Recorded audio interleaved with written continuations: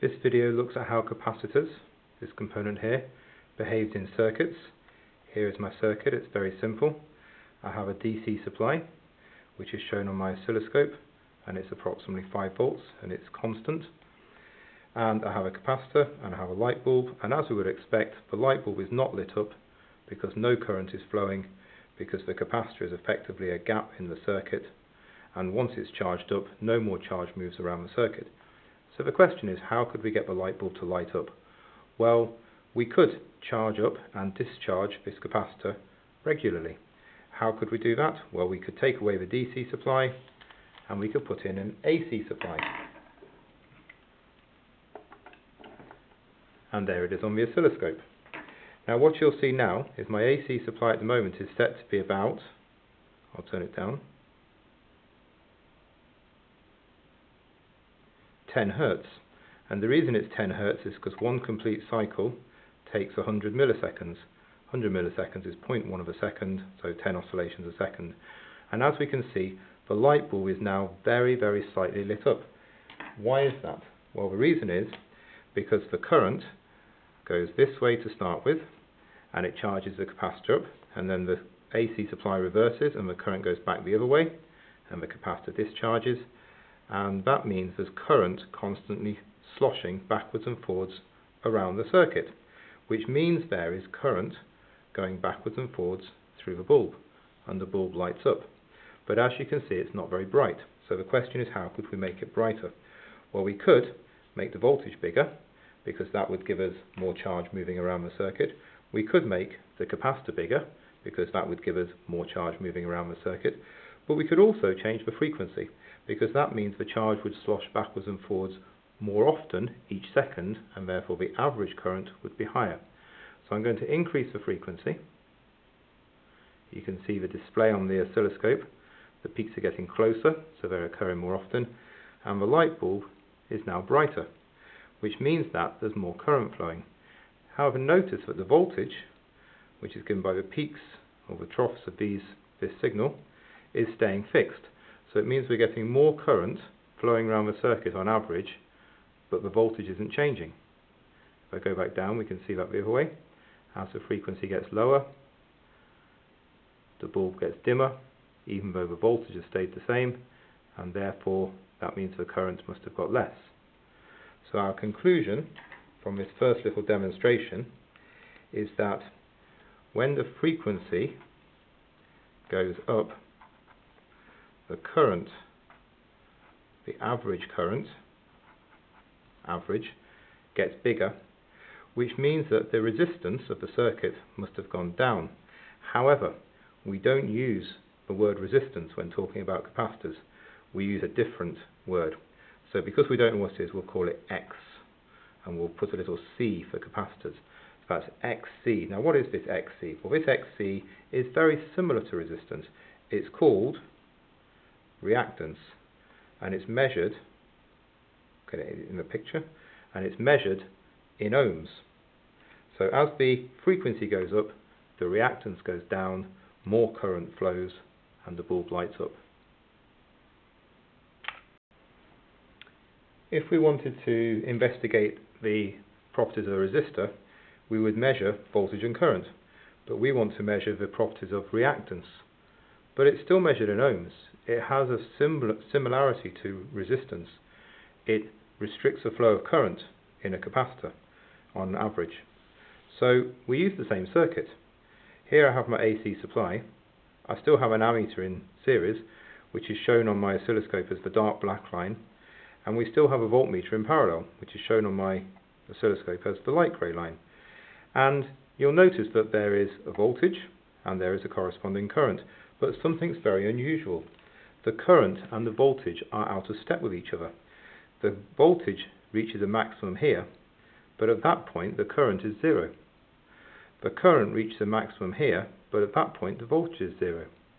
So the current and the voltage are both AC, they both go positive and negative, they both have maximum and minimum, they both cross the zero line, but they're out of time with each other. And that's why we have to talk about reactance, because resistance is voltage divided by current, and it stays the same all the time. In our AC situation, just here, they're not staying the same all the time. At one point the voltage is high and the current is low. At another point the current is high and the voltage is low. So reactance is defined as the maximum voltage, the peak voltage, V0, divided by the maximum current, the peak current, I0, but we appreciate that those don't occur at the same time. So let's see if we can reproduce our previous experiment with the current increasing with increasing frequency. So I have here 100 milliseconds, 1 cycle, 10 Hertz. So let's see what happens as I increase the frequency. So you can see the light grey line stays at the same level, around about 7 volts or so. The dark line, which is the current, has increased. It's got higher. And if I make the frequency go even higher, you see the current gets bigger still, and eventually the current gets big enough to fill the screen. And if I go back down to a lower frequency, go back down to 10 Hertz where we started, the current reduces. So that's exactly the same as our previous experiment, where we had the current going up as the frequency went up.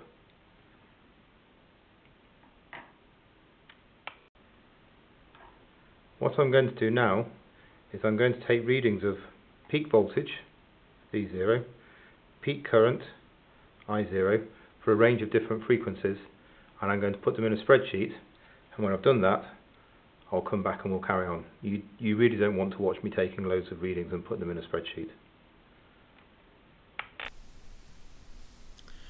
So here we are at our spreadsheet now. So I've demonstrated that at 10 Hertz, this frequency, we were getting about 7 volts or so. I measured it on the data logger at 7.7 volts. That was the peak voltage, the maximum, and I measured the current to be 0.05 amps. That was the peak voltage, the maximum. And I did some other readings. I did some lower frequencies down to 1 Hertz and some higher frequencies up to 100 Hertz, and these are the results I got. I kept the voltage the same, but the current changed. So I introduced you to the idea that the reactance is the voltage divided by the current. So let's work that out. So equals the peak voltage, the maximum voltage, divided by the peak current, the maximum current. And that means at 1 Hertz my reactance was 1540 ohms. So my capacitor was behaving like a 1.5 kilo ohm resistor. It was allowing a small amount of current through, not very much. If I drag those down, then what we find is, as we would expect, the reactance has gone down. So it's got smaller and smaller and smaller, down to being only 15 ohms at 100 Hertz. So at 100 Hertz I was actually getting half an amp flowing through my circuit, and everything was getting a bit hot. So that's why I didn't go to any higher frequencies. Now the next question is, if I were to plot these results on a graph, what would they look like? Well, I'm going to do that in a moment, but I want to just notice that the scale I've used for my frequency is unusual. It's 1, 2 and 5, and then instead of going 6, 7, 8, I've gone to 10, 20, 50. So I've gone up just a few hertz at a time at low frequencies, and then in steps of 10 and 20 at the next frequencies. And if I carried on going, I'd go 200, 500, 1000, 2000, 5000. I'm not going up in equal steps. So when I come to analyze this data, it's going to make it look a bit strange. So I plotted a graph, and there is my graph. My graph has reactance on the y-axis and frequency on the x-axis, and they're all bunched up. All my data points are down here, apart from this one over here. And you may think, well, that's a bit weird. Why did you do that? Well, there's a reason why we did that. Let me show you. If I click on this axis, and it's just off screen at the moment so you can't see it, but I make it so that it's a logarithmic scale, now my 1 to 10 and my 10 to 100 have the same division. They're the same distance from 1 to 10 as it is from 10 to 100. It's called a logarithmic scale.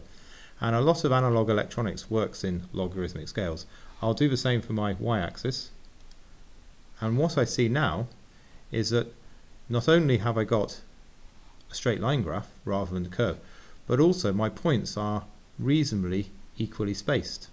So the reason that I used this unusual frequency steps is so that when I plot a log-log graph, a graph of log frequency against log reactance, I actually get my points reasonably well spread out.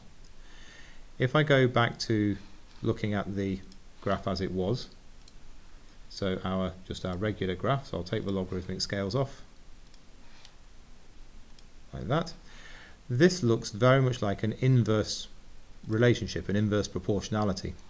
And we should know that an inverse proportionality means that when you multiply the two values together, you should get a constant value. So what I'm going to do now is I've plotted frequency against reactance.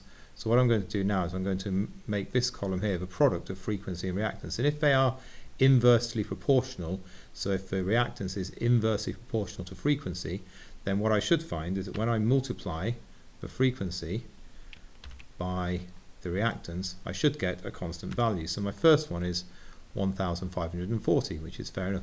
What about my second one? It's also 1540. I actually did take these results, I didn't make them up. My next one is 1604, which is pretty close to within the errors I have on my readings. My voltage and current readings aren't that precise. That's pretty good. My next one is, and as you go. So what you can see is that the product, this column here, is the product of reactance and frequency, and because the values are constant, it means that my reactance is inversely proportional to my frequency, which we can see from the graph. So looking at our theory now, the definition of current which we're going to use is the rate of change of charge, so the charge flowing in a circuit divided by the time taken. So that's fairly straightforward.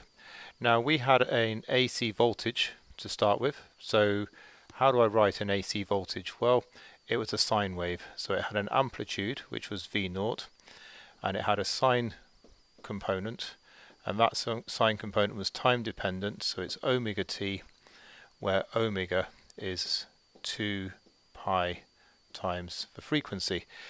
If this isn't entirely familiar to you, then don't worry.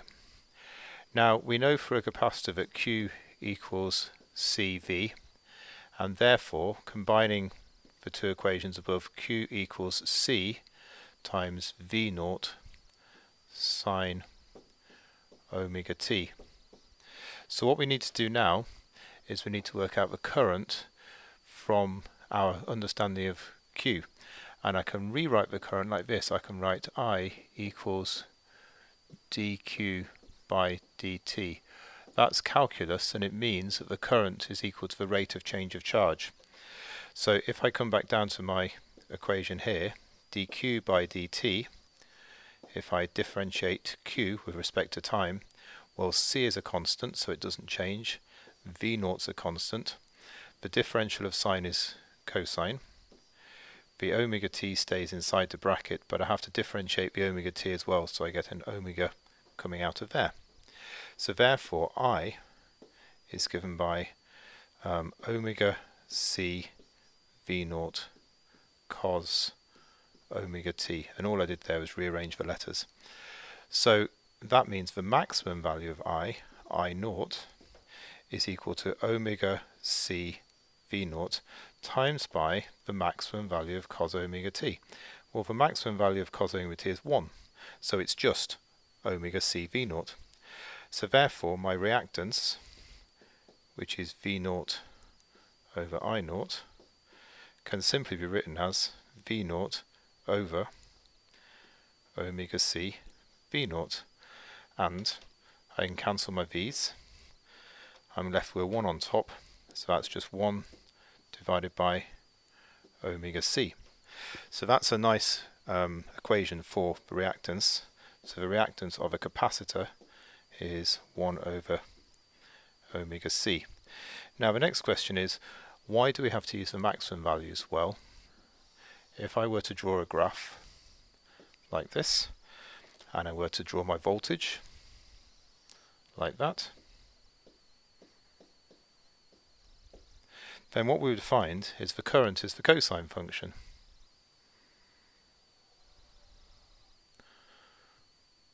Something like that. So what happens there is that when the voltage is 0, the current is a maximum. When the voltage is a maximum, the current is 0. When the voltage is 0, the current is now a minimum down here. So we have to use the maximum values because the relationship between V and I is changing all the time. Okay, at different times, the ratio is simply of V against I would be different values, but the maximum doesn't change. So this is I naught, the maximum, and this is V naught, the maximum.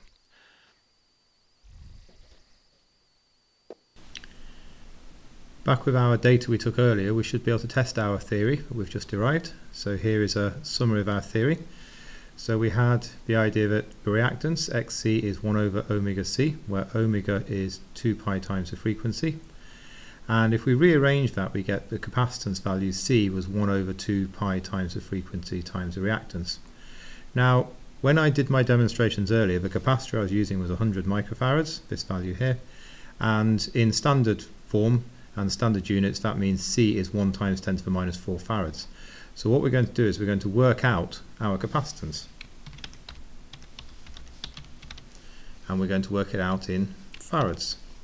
So we just need to write an equation. So equals 1 divided by, open brackets, 2 times pi times the frequency, which is this column here, times by reactance, which is this column here, close brackets, and what we expect to get is 1 times 10 to the minus 4 farads. 1.03 times 10 to the minus 4. That's pretty good indeed. Let's see if the rest of our results match. They do. This one may not appear to at first sight because it's 10 to the minus 5, but 9.92 times 10 to the minus 5 is 0.99 times 10 to the minus 4, so it's pretty close to 1 times 10 to the minus 4. So this spreadsheet of results allows us to verify our theory, because when we take our theory, which we developed previously, and we use it to calculate the theoretical value of the capacitance, it matches almost exactly the actual value of the capacitance that we used. So here we are back with our early circuit with our capacitor and our voltage and our current being measured. Now I need an apology at this point. In the early part of the video I had my ammeter connected the wrong way around, so the trace was negative like this, and it shouldn't be. It should be positive like this. So when the voltage is 0 and rising, the current should be positive. So this is now correct. This is the same as the diagram I drew on the whiteboard. So one day I'll remake the video and get it right. So what have we learnt today? Well, we've learnt that the reactance of the capacitor is given by V naught over I naught. Resistance is voltage divided by current. So a voltage over a current is measured in ohms. So reactance is some form of measure of resistance. It indicates how much current will flow for a given voltage, but it will also depend upon the frequency. We've found out that the reactance is 1 over omega c, where the Greek letter omega is used to represent 2 pi times by the frequency. So we could, if we wanted to, and if we had enough paper, we could write xc, the reactance, is 1 over 2 pi fc. And there we go.